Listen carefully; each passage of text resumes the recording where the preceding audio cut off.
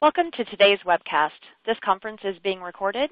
And now to begin the program, I would like to introduce Lee Pender. Please go ahead. Thank you very much. Hello and welcome to the webcast, 3 Keys to Improving Security in Multi-Cloud Environments, sponsored by Rackspace. I'm Lee Pender with Virtualization Review Magazine. Thank you all for joining us. Before we begin, I'd like to take care of a couple of housekeeping details. Please feel free to type your questions into the Ask a Question box on the left side of your console at any time during the presentation. We'll address as many of your questions as we can during the live event today. If you're experiencing any technical difficulties with the presentation, you may select the question mark icon at the bottom of your screen or ask for assistance through the question box. The entire webcast is being recorded and will be archived for future viewing. We'll send you an email when the replay is available. That's usually within 24 to 48 hours after the end of the webcast, and you can access the replay using the same link that you used today. Before we get started, let me take this opportunity to wish everybody a happy Veterans Day and to express our sincere thanks to all those who have served our country. We hope we have some veterans in the audience, and we'd like to thank you for your service. We have a great presentation for you today and several great speakers here with us, so I'm going to go ahead and introduce them. Dan Kuznetsky is Chief Research Officer at Kuznetsky Group, LLC. Dan has played many parts in the market for information technologies and has helped guide several $1 billion of investment decisions. He's been a consultant, software engineer, a product manager, a product marketing manager, a marketing director, an industry analyst, a head of research operations, and is a well-known author and speaker.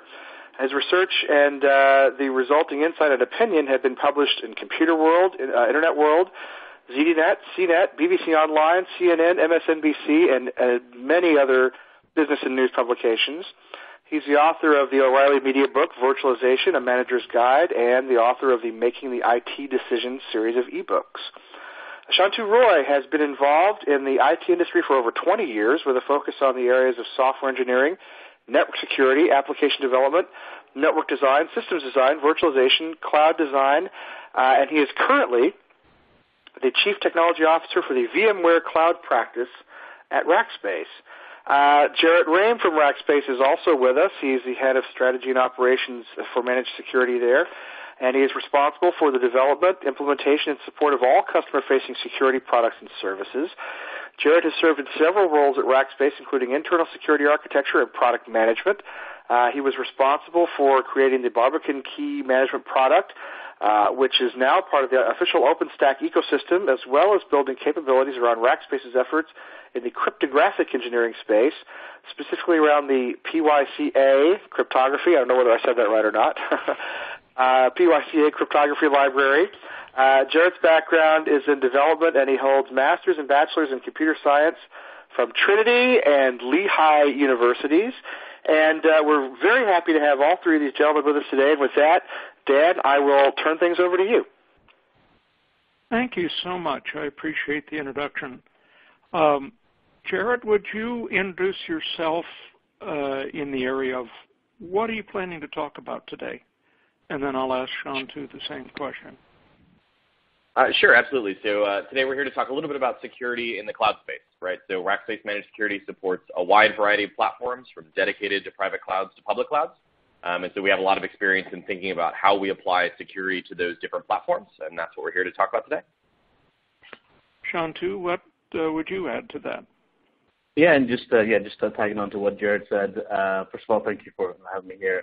Secondly, so what we're going to talk about is mainly what we do around the VMware space, specifically at Rackspace. And since we do a lot of our VMware offerings in a dedicated manner, I think this will kind of talk about the journey to the cloud and how security should be viewed in this journey. Great. Sounds like a really interesting session we're going to have here. So let's start. Jarrett, are you up first? Or? I am, yes. Just waiting for the slide to pop here. Here we go. All right.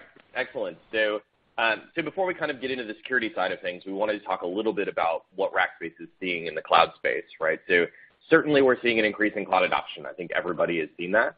And it's driven by a lot of different factors, right? Some companies are trying to, get the dollar's value out of the scalability of public cloud. Some are trying to still move to virtualization. Some are trying to combine the different operations or the different platforms to kind of solve problems that they have. And still doing a lot of work to do that. If you look at the kind of graph on the right, you're still seeing a lot of customers pretty widely spread between customers that are having a lot of success with the cloud, people that are still experimenting with it, all those different types of groups.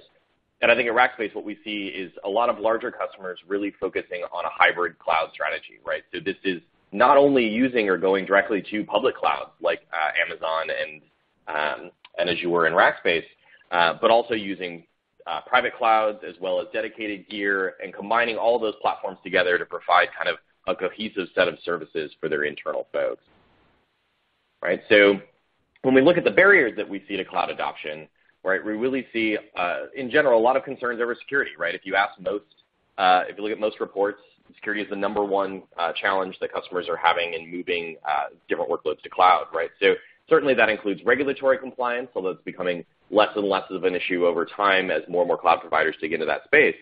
But loss of control, staff expertise is a difficult problem, right? There are differences in the way that you approach a security platform when moving it onto the different cloud platforms, and really getting that expertise that knows not only how to go about and do it from an architecture perspective, but how to strategically attack the problem, and then the operators. How do you actually deliver the service once you're on the platform? All of which feeds into budgetary constraints, right? Going out and hiring top-flight people and retaining them is expensive, and the number of people that you need to add when you look at especially hybrid cloud strategies can get very expensive for customers, right? And then, of course, we have a lot of customers that are dealing with the typical cloud adoption barriers around they already have large investments for data centers, and there's a lot of internal infrastructure built up around supporting those data centers. And so making the decision to move to someone else's data center or someone else's infrastructure is challenging.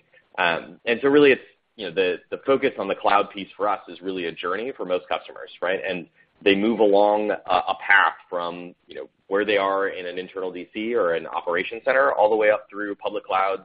And it's never, the end result isn't just getting to public cloud, right? It's understanding the different platforms that you need to use for the different applications that you have in the different life cycles, right? And when we look specifically around the security threats that we're seeing in this space, right, there's been a lot of change in 2014 and 2015 on the type of threat that we're seeing out there at Rackspace. So we split it into kind of two different groups, right? The first is what we call the background radiation of the internet, right? And this is just bad people doing bad things. It's not targeted at a particular customer or a particular vertical. It's like spam. They just hit everybody, and some percentage of the time they're going to be successful.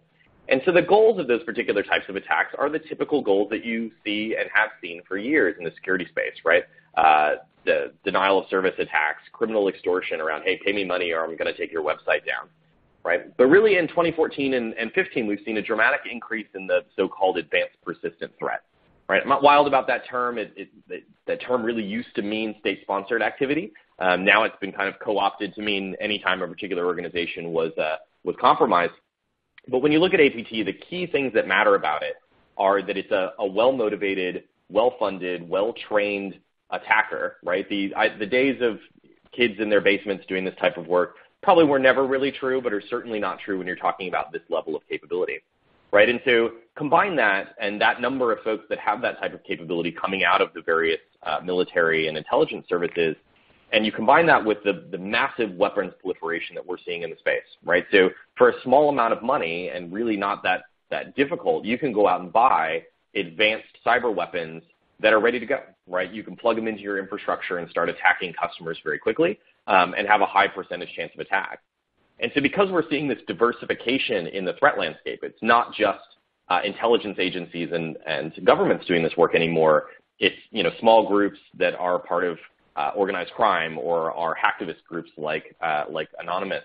Now you're starting to see them really spread across the infrastructure, and so you're seeing wildly different goals, right? So we've seen destruction as a goal now. So when they went into to Sony, for example, one of the goals was to convince Sony not to release the particular movie, the interview, but as part of that attack, they actually kind of salted the earth before they left. They really destroyed all of Sony's internal infrastructure. And so it caused an enormous amount of business damage. They were having to come out and print checks out, which they haven't done for years and years, because that was the only way they could pay their suppliers and their people, because their entire internal infrastructure was destroyed, right? And again, in the Sony attack, we saw that influencing business decisions capability, right? So now they're really trying to target the board and senior leadership of organizations to convince them to do something that the attacker wants, right? We saw a lot of press in the last couple of weeks around attackers that were using cyber attack capabilities to perform kind of pump and dump and stock fraud schemes, right? So they would buy a bunch of penny stocks and then use the cyber capability to go out and convince people to buy them, and then they dump their versions of it. Or we saw one a couple of months ago where they compromised a company that does press releases so that they could get access to press releases before they were public and make trading decisions based on that. So you're really seeing a wide change here. And one of the big trends that we saw in 2014 and 15 for Rackspace, we saw a lot of advanced threat actors going after smaller customers. And when you dug into that, you saw what the FBI and others kind of pulled out in the long run was that group was focused on stealing information from these smaller customers and then filing false tax returns, right? And so what that means is that while in the past only our larger customers had to worry about these kind of more advanced style of attacks, now we're seeing those attacks being leveraged across the entire infrastructure. They're much more prevalent. They're much cheaper to launch. And so because of that, we're seeing more and more of our customers that kind of fall into this bucket. I'll let Shantu kind of take off talking a little bit about the IT side of things here. Awesome. Great. Thank you, Jared. So I was just going to say, Shantu, that it sounds like internal IT has to walk a very fine line between protecting their assets and making it so difficult that people don't want to work in their IT environment. Maybe you could talk a little bit about how do you balance the needs of security and the needs of reliability and availability? Yeah, absolutely, Dan. Thank you. So, the journey that we go through with our customers and look at, especially with, customers looking to move, into the cloud space where they're, people see it as a destination, but we talk mainly about the journey. And, a lot of time spent over scalability and performance metrics and availability, but a huge component of that is security. So, as we see, there's a little bit of a dichotomy in viewing, what the line of business is after, their agility, their time to market, and the desire to go out there and get, again, first to market. And then you have the central IT, who is really the vanguards of security, reliability, uptime, and all the things that surround a production environment, if you will. And so I guess my discussion wouldn't be complete if I didn't bring up the concepts and a statement of shadow IT. And so what we're seeing generically is the lines of business are out there looking to become more agile and, get to market quicker. But once that experiment, that proof of concept, starts taking out revenue or what have you, all of a sudden the implications and the liabilities of having an environment out there that needs the protection and view of central IT becomes a reality.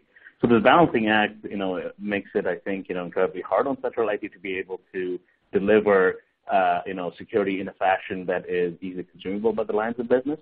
But that's something we're going to talk about a little bit further. There is a methodology and process that we can go through that allows still a degree of agility and speed, but keeping it within, constraints of having some secure essence behind it.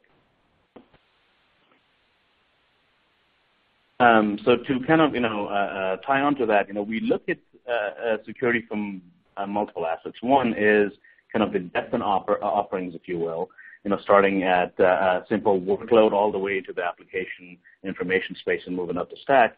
And then we also see it, defense in depth, if you will, from a delivery, from a user's, perspective, all the way into the network operating system, the server and the network. So if you were to kind of map these two together, this kind of, lays out a graph, if you will, of as, folks are moving from traditional on-prem into kind of a hybridized environment, whether it's, the final destination is the public cloud or something that is, hybrid in nature, you end up falling in one of these spaces. And I think currently understanding what the security posture is, or what areas should be focused on, we believe that this map kind of allows you to say, as you're moving closer and closer to the cloud service provider, there are certain areas that you have to worry about more critically, and there are other areas that you can really rely on the cloud service provider to bring to you. And as Jared mentioned, giving our space and, having customers both, in, SMB, mid-market, and enterprise, we do see the variety of, great amount of attacks, and we do have the security, products, people, organizations in place that can help and take care of parts of these, chunks as you see it. So it's really kind of a analog switch or analog dial in the digital world to be able to be smart and predictive on the slow movement from on-prem onto the cloud and the journey thereof. So moving on to just talking a little bit more about the journey. Sorry, Dan, you had a question. I was just going to say the journey is really interesting. What tools and thought processes do you think are really important for people to have or to hold on to while they're making this journey? No, that's a great question. I have one more slide that's following this that really kind of talks about the approach. And the approach is very similar to having, the capabilities around physical security. Like, we're not trying to reinvent the wheel here. It's just the attacks, the compromises are definitely become more complex in nature, but it's also fended off by some fundamentals. And I think what happens in that balancing act, if you will, is as lines of business kind of look flexibility or turn a blind eye to being able to bring a product to market much quicker and faster, there's some understandings or areas that are not focused on as much, which result in potential problems down the road. So the advice, and we'll see in the following slide, is to take a very encapsulated and very methodical approach to saying, the application starts all the way from the physical essence all the way up into the application stack itself. And it's all the way from secure coding methodologies, protecting your code, and all the way into saying, restrict access to certain environments. So, just going back to the slide in hand here, those methodologies, regardless of where you are in the journey, should apply. So even if you're at the point of just virtualizing and going through the server consolidation phase, or you're into the private cloud section of it where you are wanting cloud-like attributes to your virtualization environment, where you have some elasticity, you have the ability to kind of carve out your virtualization space to be focused on specific applications, or even as an extensive as having kind of a CI/CD model where it's part of your workflow of releasing versions of your application, all the way into the hybrid cloud where certain parts of your workloads do live in the public cloud, some live in the private cloud, and some still live on-prem, and then the transition between. The thing to remember is, regardless of where these workloads end up, if there's a good security posture and good security practices put in place, as you move up and into a more kind of a wider environment, do you have people that are on the journey? So Central IT looks to move these workloads. The cloud service providers can help augment some of those areas, which does not allow in any lack of security, but actually increases it with the different offerings that you can find in the space as a whole. So from a tooling perspective, it's not specifically about the VMware solutions. You have an extremely big VMware ecosystem with a lot of security tools and components out there that rely all the way down into the security of the VM itself, into the hypervisor, and also joining networks. You can look at technologies that VMware has, like NSX, that what we have available in our environments, all the way into having just VM containerized approaches as well. So those tools exist. I think in the next slide you'll see it's about how to apply them into your environment to make sure that you retain that level of security. So moving on to the defense in depth, if you will, by just looking at the different components. So the application protection, vulnerability assessments, being able to do penetration testing, to be able to actually validate that you don't have errant passwords in your code that could be potentially compromised. And going into also the behavioral monitoring, like once the data is out there, once the data is available, how are the systems acting, how are they behaving? And in each of these layers, there's security practices we put around them that allow for that defense to be done in smaller components, but not lose any capabilities inside just security as a whole through the whole stack. So this again goes down to having file integrity, application control, good change management in place to make sure that the production versions of your code base goes through a right change management. There are multiple eyes looking at it. So again, the theory here is that there's nothing widely new. It's just that attacks are getting significantly more complex, and they're also, now you're talking about the attacks that are hitting distributed work environments or workloads, if you will. So being able to apply good security policies and the controls down to the singular or the building blocks, if you will, is really what's going to help you through this transition. That I'll turn it over back to Jared.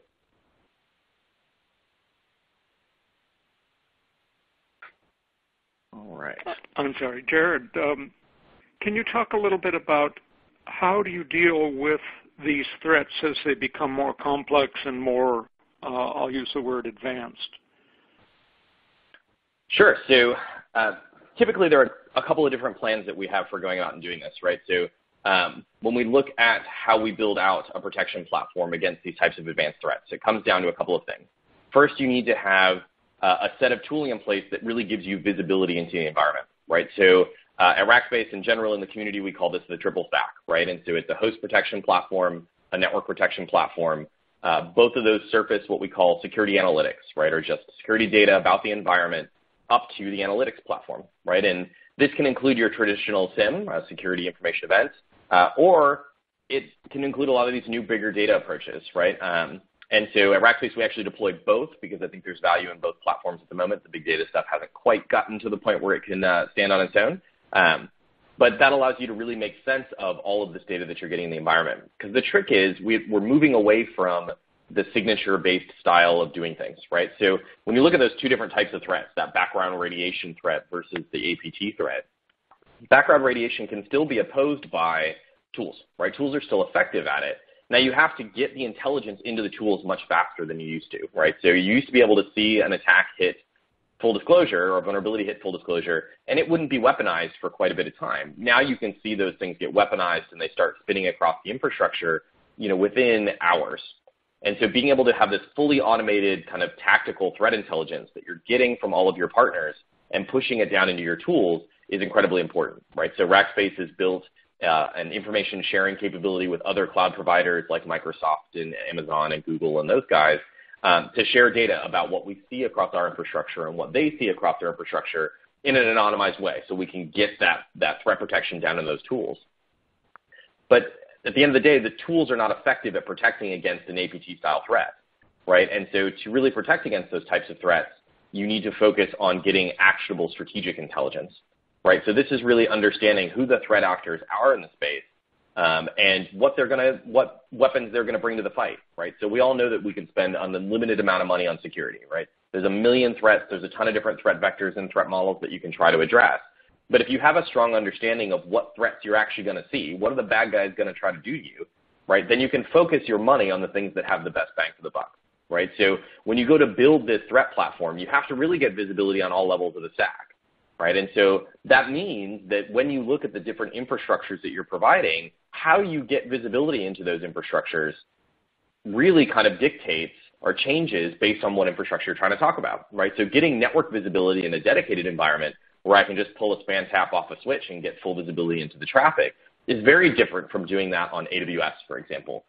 Or if you do it on a VMware infrastructure, tools that can plug into the VMware networking components that make up the private cloud, right, are pretty prevalent today, right? So you would want to deploy those because they fit best with the platform that you're trying to move into, right? So that's what you need to really defend against that type of APT threat, right? The only way to defend against a well-motivated, well-funded, well-trained attacker is a well-motivated, well-trained defense team. And you can see this in the way that we defend military installations today, right? We don't build 100-foot castle walls around military bases anymore. You have a fence, right? You want to do some deterrence. You want to try to keep the less qualified or, looky-loos away from your environment. So you want to do deterrence. But what's actually protecting you is that fast response team, right, that detection and response capability, and that's really what you're building with advanced threat protection, right? So if you assume that your environment will get breached, and that's a good assumption, the security community has moved away from talking about prevention, right, then you need to go and make sure that your money is being spent on detecting when an attacker breaches your perimeter and getting them out before they can do any damage, right? And that's really what the kind of advanced threat piece is all about, right? So when we look at how we go about doing those types of things, you have to go build the threat protection piece, and that includes your analysts and your intelligence and the triple stack. And that's really about that detect and response offer. But in addition to that, we really need to get into kind of that host and network protection piece. So you're pulling all this data from your different platforms, right? And Rackspace uses a wide variety of partners that are out there in the space. There are lots of good options for folks to kind of decide on to fit your environment. And you need to be able to install those tools and pull that visibility back to your analysts. Because at the end of the day, the tools won't save you, right? Tools are a part of the solution, but they're not capable of detecting all of the advanced persistent threat type of work that you're going to see. So not only does your SOC need to have a mission of responding to alerts, right? Yes, my tool saw something and I need to go investigate it, right? And those alerts are becoming grayer over time, right? So as we move into things like behavioral analytics, we're seeing an alert based on, hey, this looks funny.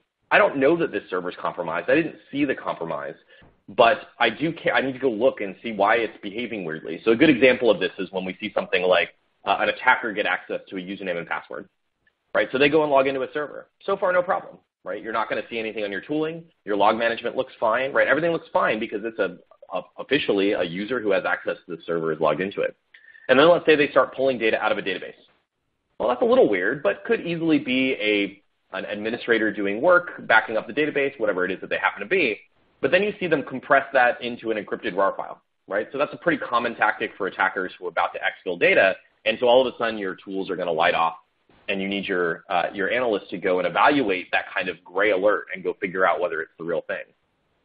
But in addition to that, if you assume that attackers and the tooling won't detect them in every case, then what your SOC needs to do is have a dual mission, right? They've got to do that responding to alerts piece, but they also have to be proactive about how we go into the environment and find attackers, right? We call this process cyber hunting. At the end of the day, what you're doing is you're taking that strategic intelligence that you've gotten about what APT threat actors are doing, and then you're going to go look for them, right? You don't have a reason. You don't have an alert that you're following up, but you look at what they're doing and you make a guess, right? So a good example would be a threat actor recently has transitioned a lot of their tooling to using Tor for network communication. Well, in some cases, you'll see an alert if somebody uses Tor traffic in an environment, but for a lot of customers, you won't, right? They'll have outbound access to the internet is not that restricted, and so Tor traffic, it just looks like regular traffic, and you don't get an alert.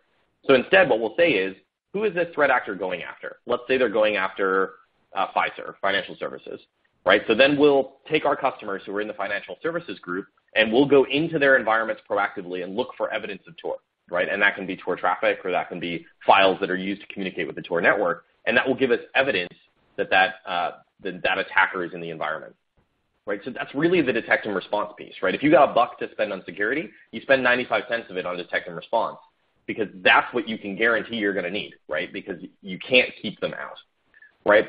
And while we can't really prevent attacks, what we can do is deter them, right? And so when we look at the deterrence aspect of things, what you're really doing is hardening in the environment. You're making it more expensive for an attacker to operate in your space. And if you're lucky, that means they'll go pick on the next guy, right? But if you're not lucky and they're still going to come after you, it slows them down, right? So that deterrence element is really about slowing the attacker's ability to move through your infrastructure so that your detect and response offer can find them and kick them out before they do any damage, right? And a key component of that is around kind of the vulnerability management piece of things, right? So making sure that your hosts are hardened and monitored, right? That you've configured them correctly and locked them down, making sure that you're up to date on your patches and you understand what vulnerabilities are available in your environment and you've mitigated the ones that make sense, understanding what users are touching your servers and when they're touching it, and then finally detecting changes that are made to files, all very good options on the deterrent side of the house. It also turns out that having a good deterrence platform also checks a good amount of boxes on the compliance bucket, right? And we know with all the attacks of the last couple of years, the government has to look like they're doing something, and this is worldwide, not just the U.S. government. They're going to have to look like they're doing things, and the only lever that they have to pull is the compliance lever, and they're going to yank that lever a whole bunch, right? So we're going to see more and more compliance regimes falling for our customers. They're going to be wider, they're going to be harder to deal with, and so having a really good deterrence platform not only delivers really strong capabilities around security and really makes your detect and response offer more effective, also solves a lot of the compliance issues that you may have in your environment. Right. So when we look at kind of the threat analytics piece, really what we're looking at here is making sense of all the data that you get in your environment. Right. So when you start putting these host-based tools that are agents on boxes and network-based tools that can pull NetFlow and metadata and selected PCAP and all those things, your analyst team is going to be overwhelmed with the amount of data that they have. Right. If they had to chew through all that data by hand, they're never going to find anything. Looking for a needle in a stack of needles, it's tough. Right, and so the analytics piece is all about making them more effective at consuming that data, putting those expertise-based eyes in the places that they need to be at the time that they need to be it. So that's typically done by a SIEM, right? There's a lot of research going on the big data side. SIEM, to be effective right now, throws away an enormous amount of data.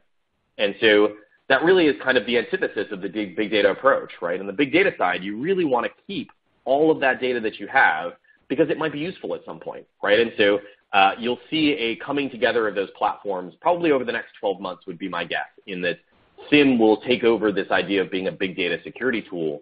And that's an incredibly important piece of things, because that's how you scale your analyst group, right? So this is critical at Rackspace. I have an analyst team that has to support hundreds and thousands of customers as we grow, right? But even if you're a small organization building your own security information center, or a large organization trying to make your security information center scale, right, then having those tools means that you're spending less analyst time on doing things that can be automated, right? And then, of course, all of this really depends on having strong threat intelligence data.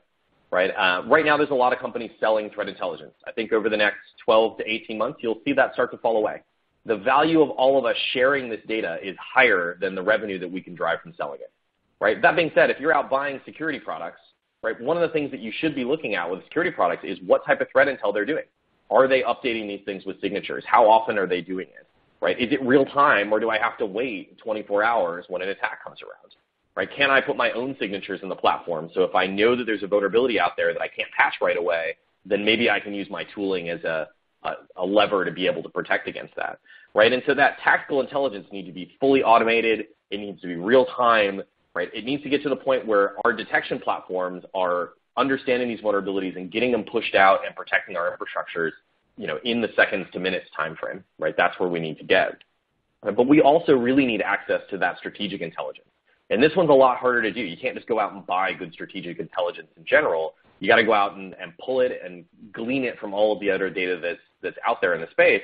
But that tells you who the threat actors are and what they're going to do, right? And so not only do you need to know that to really develop the right tools that you need to have in your environment, but it's incredibly important from a strategic perspective. If you're a CSO and you're trying to design a protection platform, you need to know where you need to focus your dollars, right? And strategic intelligence can really tell you that. So partnering with large providers, Rackspace is one. There are several others in the space that will help customers understand the strategic threats to their business is incredibly important in being able to understand where you need to spend your dollars and where your threats are actually coming.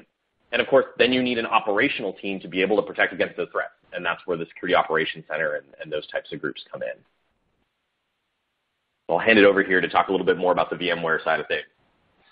Yeah, thanks very much. That was really interesting. Shantu, could you go into a little bit of description of the VMware portfolio you're working with and Rackspace's offerings? Because I think that would be really interesting to the audience. Thanks. Absolutely. So if you look at the three offerings that we have here, all of them are built on the frameworks and concepts that Jared was talking about, from a security perspective at least. But then you also have the whole operations team that can help you manage and maintain your environments as you move forward. So as you look at the journey between, going from on-prem into a hybrid state or into the public state, this is kind of covers the middle ground, the private cloud ground, if you will. So we have server virtualization that's been around for about 10 years now.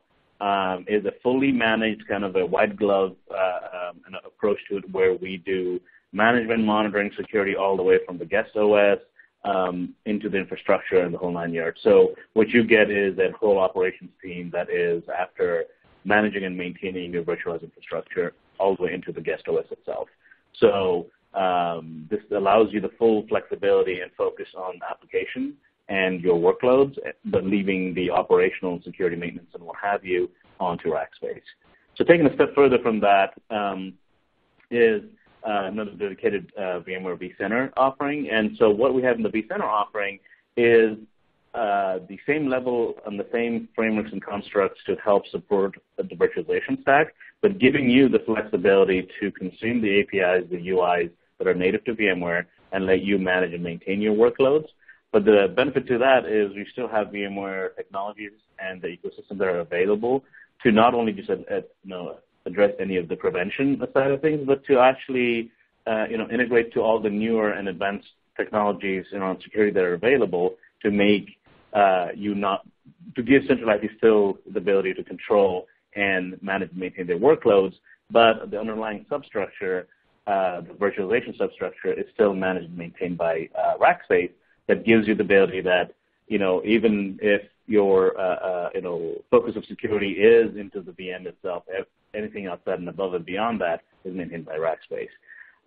And so same applies with the vCloud Director, which is the next offering. But as you know, vCloud Director also gives more of a cloud-like experience into dedicated infrastructure, if you will. So if you're at that stage where you need more cloud-like elasticity, being able to kind of carve out dedicated organizations and what have you, but still have the flexibility of moving workloads in and out. So we kind of use these two environments as kind of a step behind, kind of step out of your way, but we have the watchful eye and vanguards into helping you maintain and manage security, operational uptime, and all the things that you need an operations and security team to do. So those are kind of the three environments and offerings that we have at Rackspace, and then fits very nicely into that middle section of, you coming out of pure virtualization, entering the IT as a service model at the end, but going through the steps of, IaaS and even potentially PaaS or even, cloud service, is that these offerings kind of, stair-step you through it. And I'll hand that back to Jared. All right. So, Chair, please go ahead, Jared. I'd love to hear more about what Rackspace is doing to help people manage security and compliance in their environment. Sure. So as we really kind of went to market with these new offers for us, which is the Managed Security and Compliance Systems offer, right, they map down to our opinions about what customers should be doing in their environments, as you would expect, right? So the Managed Security offer is really that detect and response offer, right? It's the triple stack. It's host-based protection, network-based protection, security analytics, vulnerability management, log management, all those capabilities, and all backed by our 24/7 Security Operations Center that we built out at the Castle, which is our home base here in San Antonio. Right. In addition to that, we have that deterrence offer, right? And because deterrence really checks a lot of compliance boxes, we wrapped it up as a compliance package, right? So you get the deterrence capability in that we're going through and hardening that environment and making sure that that environment is inhospitable to attackers, right? But you also get to go through that and use that to check off all the boxes that you need to check off from a security perspective, right? Both of those offers leverage Rackspace's security expertise, right? Rackspace can go out and hire these folks because they can spread the cost around a large variety of customers. But in reality, a lot of these guys want to come work at Rack, right? If you spend all of your life in the information security business, you want to be in the fight. And with 300,000 customers across the entire world, Rackspace sees a lot of fights. And so we're able to kind of give them an opportunity to really operate at the best of their capability and challenge them and let them continue to learn. And so we get a lot of folks that want to come and operate in that space, right? And Rackspace, at the end of the day, we're not a tool company. We don't have a tool to sell. We're a service company, right? I don't want to be the arms dealer. I want to be the army. And so we go out in the space, and when we looked at our customer base, we noticed that they were having an incredibly hard time keeping up with the change in the security space. There's been so much investment from the VC perspective in the last couple of years that there are just hundreds of security providers out there, all promising to protect you against everything. And so to go through and figure out what every single one of those providers does, how it actually works under the covers, whether it applies to your particular platform, test it on the server virtualization powered by VMware offer that we have, or the dedicated vCenter offer to make sure that'll work when you need to be able to move to that offer in the future, was really prohibitively expensive for a lot of our customers. It just took too much time. So Rackspace is opinionated about the tools that we bring to the fight, right? And that gives us a couple of really great benefits. One, I need fewer rackers, right? So I only have to be experts in the weapons that I choose to use. I don't have to be experts in everything, right? And that means that I need fewer rackers on staff to do that. In addition, it really makes my automation a lot more effective, right? When I have my dev team only have to deal with a subset of the tooling rather than anything that we could see in the space, right, then that lowers, or that makes it more effective on what we can do from an automation perspective. So both of those things really combine to a lower total cost of ownership for us, right? Good security is never cheap, right? It costs money to deliver these type of capabilities, and the expertise-based, these folks are in demand, right? So there's definitely cost there. But because we're opinionated about the tools that we bring, that allows us to be effective about delivering really high value for the dollars that the customer is putting into the environment. Right, so finally, to kind of wrap things up on before we take questions here. So when we look at security in the cloud, the thing to remember is a lot of customers will come and say, hey, the cloud is fundamentally less secure than dedicated. And that's really just not true, right? Every single platform that you deploy on has a different way that you need to think about security, right? There are commonalities across all of them, to be sure, right? But when you look at those, no particular platform is more secure or less secure than any other. It's just how you go about providing that security, right? So one of the dangers that we see a lot of customers stumble into is trying to, so-called forklift their environment. So they're taking an environment that they have inside their data center and trying to just move it directly to cloud, whether that's a private cloud or a public cloud, right? And by doing that, you're trying to replicate everything that you did before, and that's fundamentally a difficult process. So you'll run into a lot of areas where what you used to do won't work very well, or will be prohibitively expensive, or will cause gymnastics in your application architecture. So in reality, it's better to really think about, how do I use the new platform effectively, and what does it offer me from a security perspective, and what new tools and threats do I have, and what old threats did I have that I don't have anymore, and then design for that, right? So security should be an input into the platform selection process, but shouldn't be the deciding factor, right? We shouldn't be deciding, hey, I'm going to keep this application on dedicated because it's too sensitive to move anywhere else, right? It's all about protecting the data that you have in the application and enabling the business to do its work, right? So at the end of the day, that means that tools are really only part of the picture, right? So because you're going to end up using a variety of platforms to meet the business goals, right, you're going to need a bunch of different tools to provide you visibility and do all that type of work. But in reality, what makes those tools effective are the expertise-based people behind the screens, right? They're the ones that are going to actually go out and do this work and secure the environment. A tool is very capable at protecting against certain types of threat, and it's just not ever going to be capable of protecting against other types of threats, right? So you need to have both the service capability and the tool capability. And a mistake that we've seen a lot of our customers make over time is to take someone in the operations organization, the IT organization, who used to take care of databases and say, hey, I bought the security tool, you're going to monitor it now, right? And while you can get a lot of value out of those folks and they do a yeoman's job at protecting these types of environments, there's really no substitute for 10 years of cyber warfare experience that you get out of someone coming out of the cyber warfare center, right? Here in San Antonio, we actually get a lot of those folks that come over. So really the people piece is, to be honest, more important than the tooling. Great people can make use of a lesser set of tooling than, that they don't need necessarily the best of breed, although if you can arm them with both, you can get better results, right? And so it really comes down to, as a security company, as a security organization, right, we have to focus on the fact that we're not securing environments for the sake of securing environments. Our goal is to not provide security. Our goal is to enable the business to solve the problem that they have, right? And if that's moving to a new platform to get better costs or get better operational tempo in delivering feature to customers or scale better or whatever the problem that they're trying to solve is, that's what we have to do.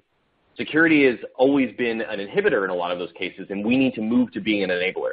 So it's our job to understand how we work with a platform that the customer has chosen to provide the security that is required. Right? Now, it's never 100%, right? There are some times when you're going to have to say, hey, look, we just can't do what you want to do right now. But for the most part, when you look across all those different platforms that customers want to consume, we can provide solid protections across all of them. So the goal there really is to make sure that as a security group, we're sitting down and saying, great, this is your goal from a business perspective. Let's figure out how to get there, right? And a lot of that is stuff that you can get from Rackspace, right? There are other providers in the space as well, but Rackspace has a huge footprint globally, lots of customers. We run our own data centers. We also now support AWS, and we support Azure, and we support things in customer data centers, like putting private clouds on gear that customers own.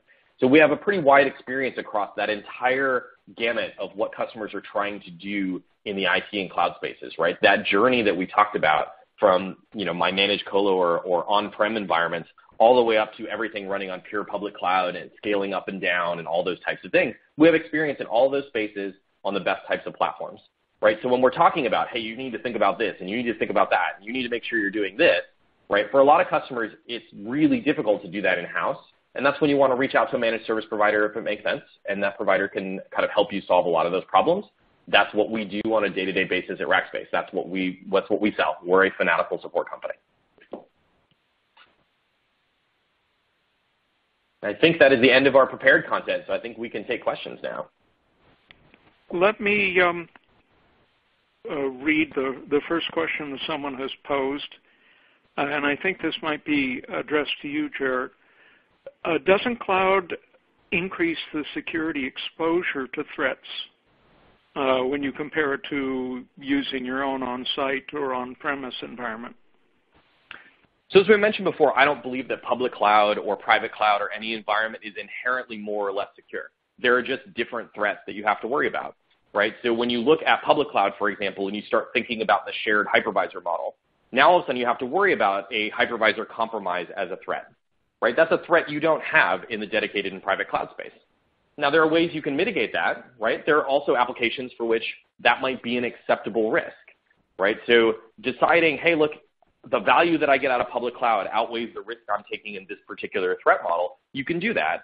And if it's not something that you're willing to take the risk on, or if we don't have the capability or the money to go and mitigate that risk, then it may make sense to look at a different platform and say, hey, look, I'm going to take a different set of expenses to go use a private cloud or go use a dedicated environment because I need this capability. I think you're also seeing cloud providers starting to move to addressing some of this, right? So at Rackspace, we have a product called OnMetal that is an entirely cloud-based product, right? It's API-driven, it's usage-based, it's spin up, spin down, you get infrastructure in a minute, all those things that we expect from infrastructure, but instead of a virtual machine, you get a physical machine, right? So that allows you to not worry about that particular threat that you cared about, right? So certainly it is different in how you go about protecting cloud systems, right? But when you start looking at very large enterprises, Google's and Netflix and Facebook and all these guys, they're running all of their infrastructure on top of these types of platforms, right? It can be done, right? But you'll have to kind of marry that with what capability do you have internally, what type of resources do you want, what type of provider are you going to work with, and can that provider solve the problem to the dimension that you want to go? So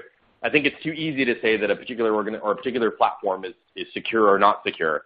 It really comes down to every platform has different threats that apply to it, right? And you have to think about how your application will deal with those threats and which ones are acceptable and not acceptable. Thanks very much, Jared. Shantu, there's a question that looks like it's aimed at you. Are you seeing certain industries or vertical markets that are moving in the direction of cloud or IT as a service more quickly than others? Yeah, I think that's a great question. So what we're seeing is it always comes down to and always driven by the application stack itself of what is the desire to move. As we all know, there's always constraints in the IT budgets, and everyone's budget is always being squeezed and pushed. The question is, and the desire to move to the cloud is a standard, I think, asked between any enterprise or mid-market or even SMB for that matter. So the specific markets that we see is the folks that don't have a lot of compliance or revenue generation tied right into their application stack. We see those guys to be the first few that can adapt the cloud technologies. Also, for the ones that are not having to worry about legacy systems, that can start net new, they can start building for the cloud and use really distributed architectures and models into their new application stack. But what we're seeing a bigger uptrend and move on is existing central IT trying to move and get out of maintaining and managing everything themselves. Just to what Jared mentioned a few minutes ago, it's kind of the awareness and the expertise that we bring to the table allows for this journey to take place. They're not kind of twisting in the wind if they go 100% in a public cloud and then left with how do I operationalize this? How do I support it? How do I make sure that we still have availability and all the requirements in the production environment? But this is where I think partnering with different cloud providers, if you will, as in specific as well, we're very used to doing. They've been doing it for about 10 years. So just to kind of for the sake of metrics, for like our server virtualization environment, we have close to 70,000 VMs and about 12, I think almost 13,000 hypervisors that are under maintenance. So we do this, and we see different, industries moving at a different pace, but there's definitely an uptick in the desire to kind of, enter the private cloud market. Very interesting.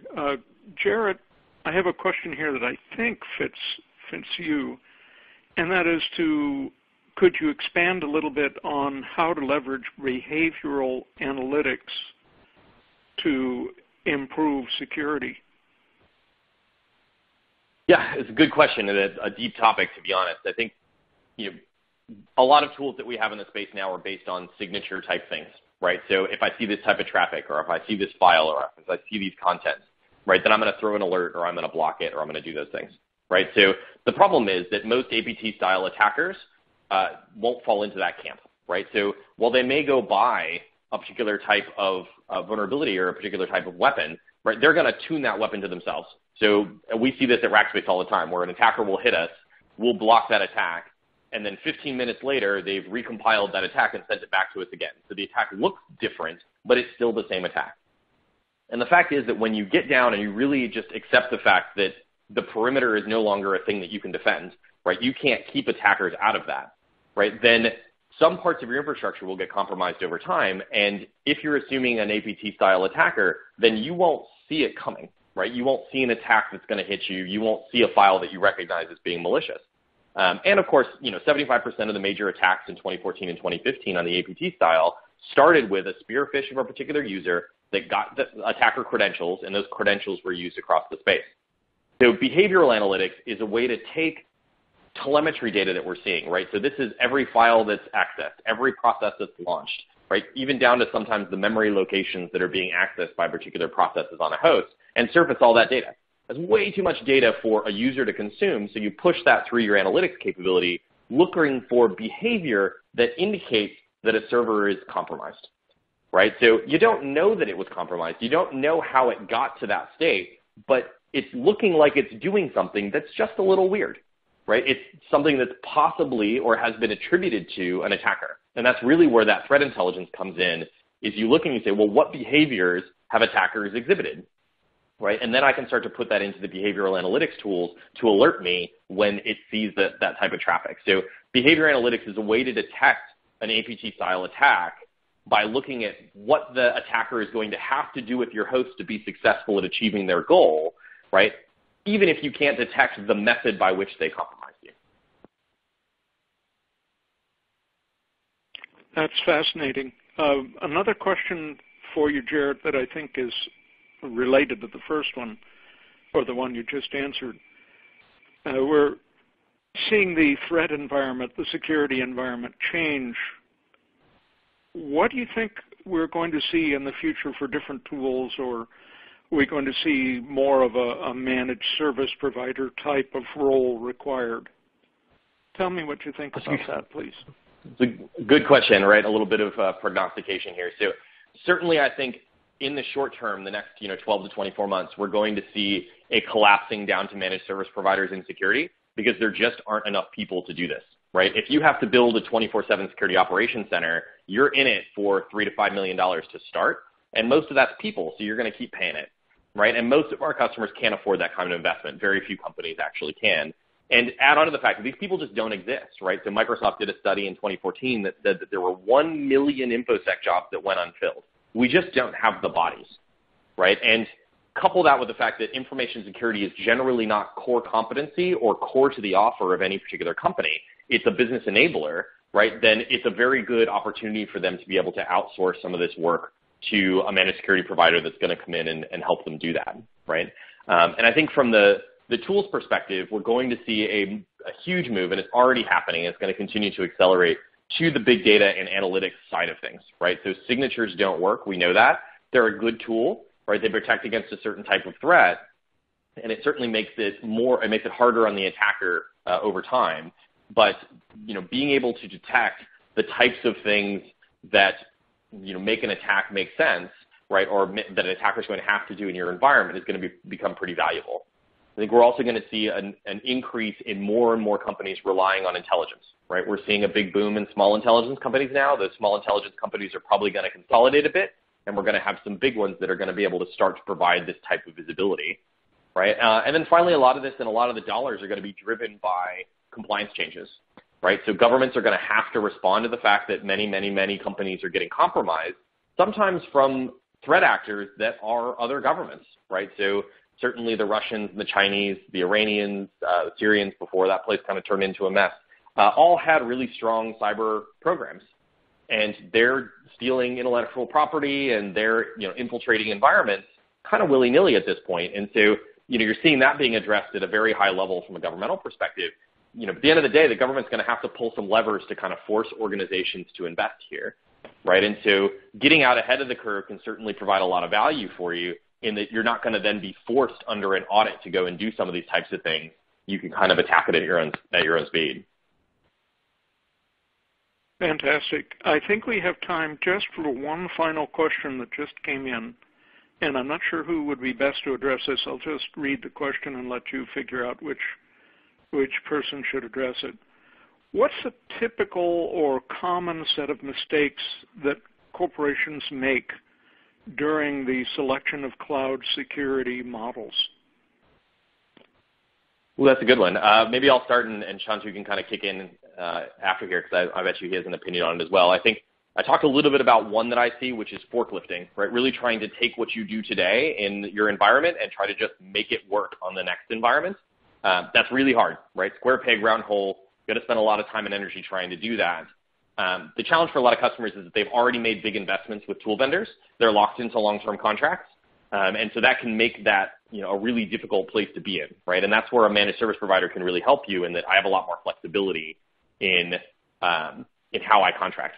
I think the second biggest one for me is really expecting that an application won't have to change on a move, right? So in a lot of cases, if you want to take an application that's been running on dedicated and was developed on dedicated, and now you want to run it on public cloud, that's going to be a journey that's going to take some time, and it's going to involve development, and it's going to involve really change inside the organization and all those different types of things to be able to get where you want to go. It's very difficult, and we've seen a lot of customers have real trouble with taking their, hey, I have this app, and it has 9 servers, and so I'm going to spin 9 servers in AWS, and I'm going to move my app up there, and have it really be difficult for them to do that, right? So I'll pass it off to Shantanu. I'm sure he has some of his own observations that he's made from his group.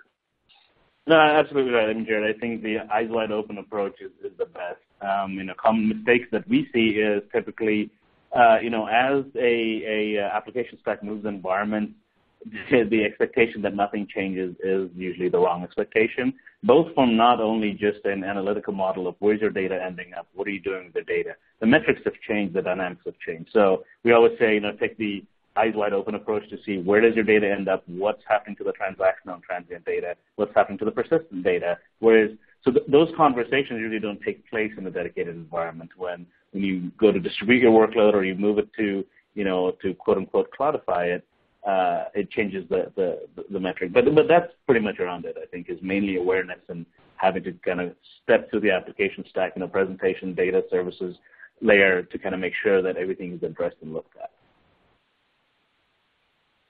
Thank you for those answers. I think we've run out of time, so really appreciate your taking time and sharing your knowledge and experience. Lee?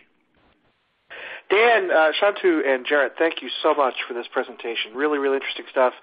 Really glad you were able to stop by and deliver this to us today. To the audience, thank you as well for sharing this information with us. This webcast was sponsored by Rackspace and presented by Virtualization Review Magazine. Thanks again, everybody, and enjoy the rest of your day. Thank you. Great, thank you. And this does conclude today's conference. Thank you for your participation.